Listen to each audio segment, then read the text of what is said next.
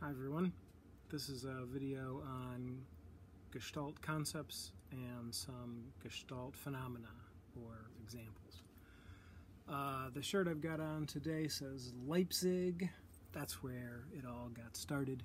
It's not directly relevant to Gestalt psychology necessarily. But Gestalt psychology is really interesting and it's fun. It might not have had the biggest impact on psychology.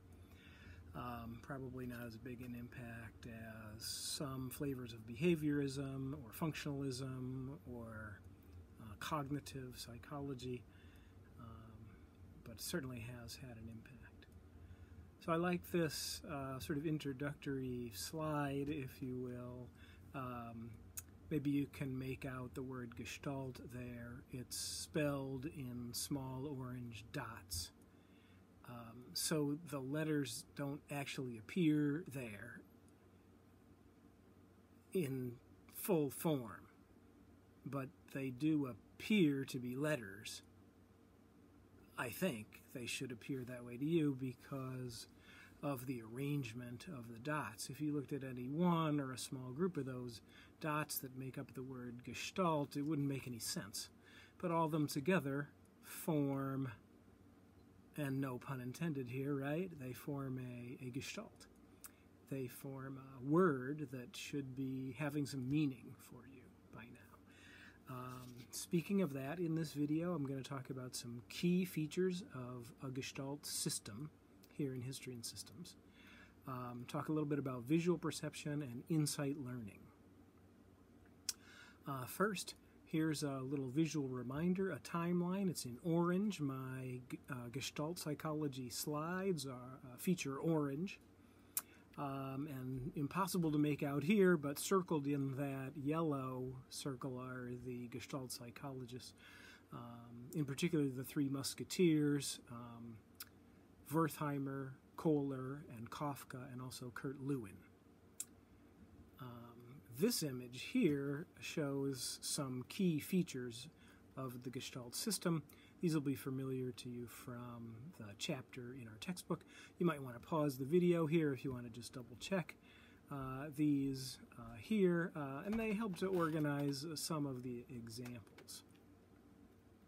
So let's look at some visual perception examples. This is just kind of fun, but also there's some importance to them. So you recall that Wertheimer, when he got off of the train in Frankfurt in about 1910, got himself a stroboscope and discovered a phi phenomenon, or apparent movement. So here's a simple example of phi phenomenon. There's a ball that appears to be bouncing. It's really just made up of a bunch of individual slides that I put together. And if the slides are played at just the right speed, one after the other, you get this effect of visual perception that the ball is moving. It appears as though the ball is moving. The ball never moves. There isn't a ball, in fact, right? It's an orange dot. But it appears to move. The elemental slides, when played to the visual system in just a certain way, create a compelling illusion of movement. And we get this all the time when we watch DVD videos, when we stream Netflix shows. This is what we're seeing. We're seeing a series of individual still images played to our eyes, and they're played just so we go, oh, that's nice, smooth movement. There are many other and fun examples of Gestalt in visual perception. So here's the classic vase, or profiles, if you will, and if you can switch back and forth, if you can see two somewhat meaningful visual experiences here, the vase and the silhouettes in profile, then this is very hard to explain using an SR approach. You'll see it says SR with a question mark there, because it's very difficult for the strict SR approach to explain two distinct experiences from one stimulus, right? Remember that the strict SR version of behaviorism says when there's one stimulus, there's one response. Well, here there's one stimulus. It's this pattern of black and white. But there's could be more than one response. Here's another one of my favorites. This is the dog. You might see a dog here. Of course, there isn't really a dog. You could imagine these black splotches being arranged, really, really differently than they are here, and it wouldn't make any sense, right? All the same individual elements might be shown to you, but only when they're arranged this way might you get the perception of a dog. It's a gestalt. The elements separately or in a pile on the floor there don't make a whole lot of sense. But then when they're arranged together in a certain way, you get this kind of useful symphony or gestalt of a dog. I'm going to show you a little video clip next that helps to illustrate gestalt and the importance of context in vision. Here we go. Okay, this is one of my favorites, and it may help with understanding what a gestalt is. This is an example of how a mental ability, here visual perception, involves the information in combinations of many of the elements that there are to see. And so focus on the square marked B here, and you should be able to notice that the visual information that is around B makes a difference in how bright the square marked B seems to be. So compare actually B to the square marked A here. So it's interesting that as you start to strip away the contextual information, the other visual cues that are around A and B, that you start to notice, oh,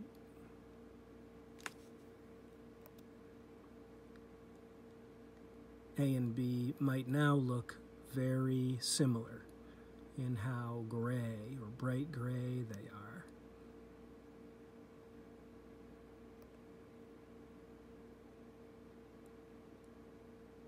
So a gestalt, of course, means that the effect that we experience here, the visual effect, is due to a combination of factors, many of which are important, and not just one isolated thing in what we see is all that there is to understand. This does not fit with the SR view. Remember the behaviorists, right? The Gestalt psychologists are saying, hey, there's all this stuff that doesn't fit with the strict behaviorism. If you always saw B a certain way, but you don't, then there would be this one S, it would be the stimulus marked B, and there'd always be one response. Oh, B is just like A. Well, it doesn't appear to be all the time, does it? All right, pretty cool. Pretty cool. I hope that had meaning for you. In the last part of this video, I wanted to talk about insight learning and problem solving with one of those three Gestalt musketeers, Wolfgang Kohler. You remember reading that he did insight learning research on an island with chimpanzees. I'm just going to give you an example here that's a little bit elaborated. This picture is in the book. I wanted to say a little bit more about this to give it some more context. So I really, really like this picture here. Pay particular attention to the chimpanzee that's down on the ground. I really like this. Okay, so he or she is, kind of doing this thing, looking up like, what is going on there?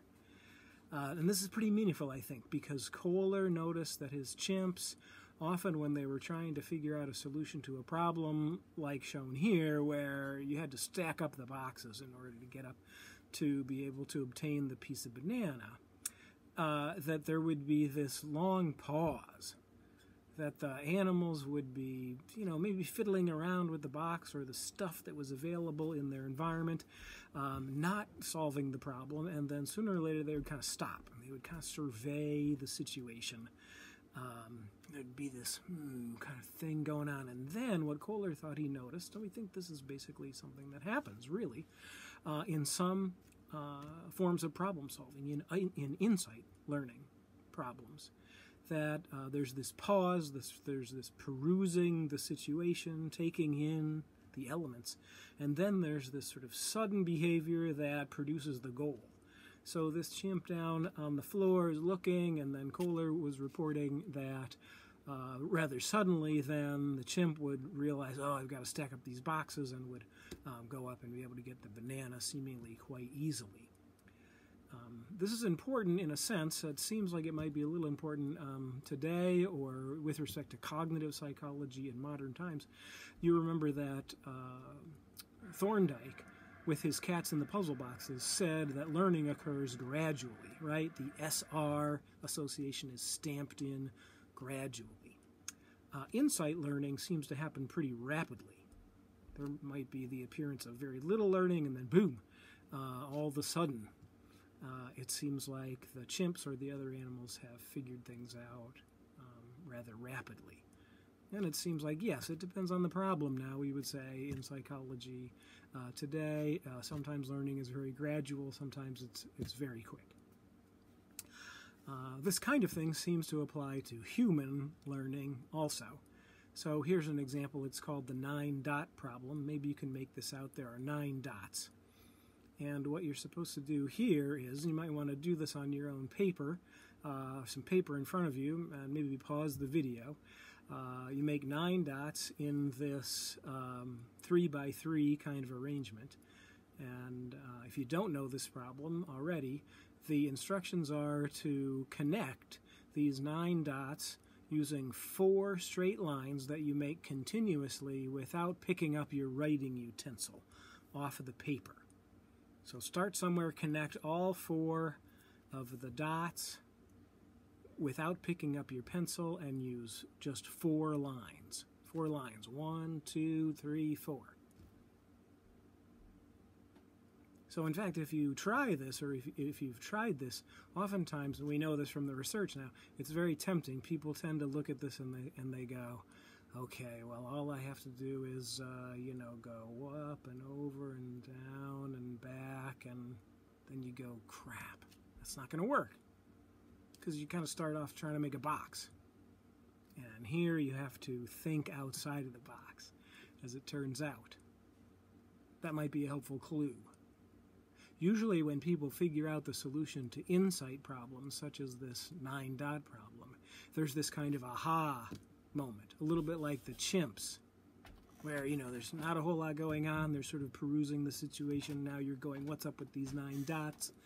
And then maybe suddenly the solution presents itself and the puzzle can be solved pretty rapidly. You do, in fact, have to think outside of the box here some in order to get the solution. So I'll show you how it works. If you pause here, you won't get the solution yet, but I'm going to go ahead and show you the solution here, and it goes like this.